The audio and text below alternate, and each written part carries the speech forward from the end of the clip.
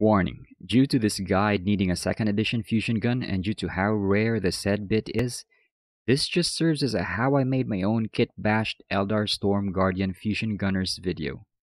This is a vlog entry about converting Warhammer Snapfit Eldar Guardians, nothing more, nothing less. So here we go! The conversion is pretty simple. As mentioned, I used 2nd edition fusion guns. The bits were sent to me by my friend Sean. Thanks, man. The 2nd edition fusion guns have a body that is almost as long as a shuriken catapults.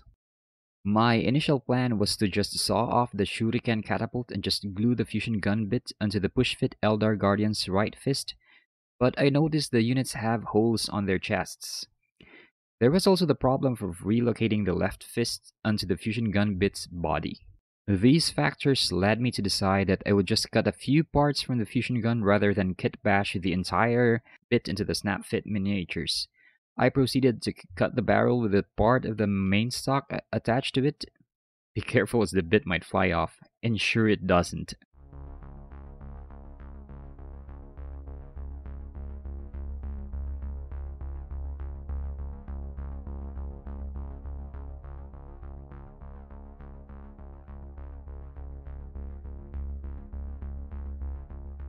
With the part cut, I then tidied up the edge that was going to connect it to the shuriken catapult of the Eldar Guardian.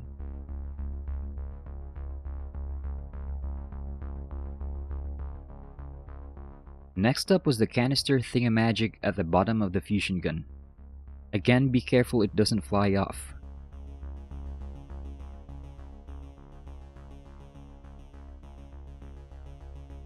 After this, I then proceeded to cut the barrel of the shuriken catapult.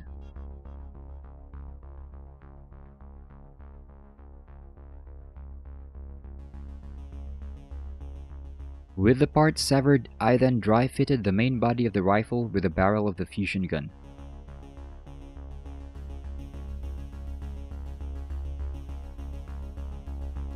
Noting the parts that protruded and made the union impossible, I proceeded to sand the bumps down. A word of caution though, be careful that you don't damage the left hand. You need this to join the weapon with the rest of the Eldar Guardian's body. Once the parts are sanded down properly, I then proceeded to super glue them together.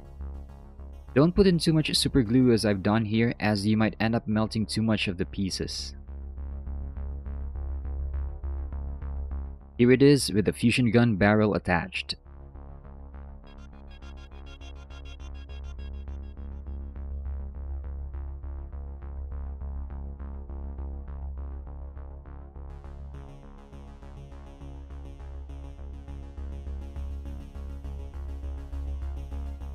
After this, I then remove the magazine and its receiving assembly.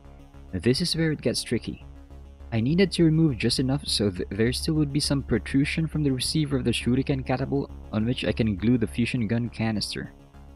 Without that protrusion, it would have been difficult for me to glue the canister directly into the main body of the rifle, as the canister is too large to fit into the recess that's between the hands. Here it is with part of the magazine receiver assembly cut. Notice I've kept a small portion of it. After this step, I proceeded to dry fit the main body and the canister. Luckily, I didn't need to sand any of the two pieces. They fit perfectly. I proceeded to glue them together.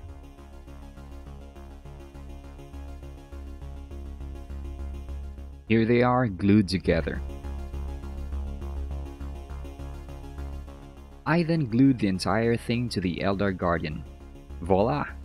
The Warhammer push-fit Eldar Guardian is now a converted Storm Guardian. I actually have two Eldar Storm Guardians now, products of Eldar Guardian conversions. This has been Retroburn, and if you like videos about Eldar Guardian conversions, please like, subscribe, and or share this video. It would help me immensely. Stay cool, stay frosty.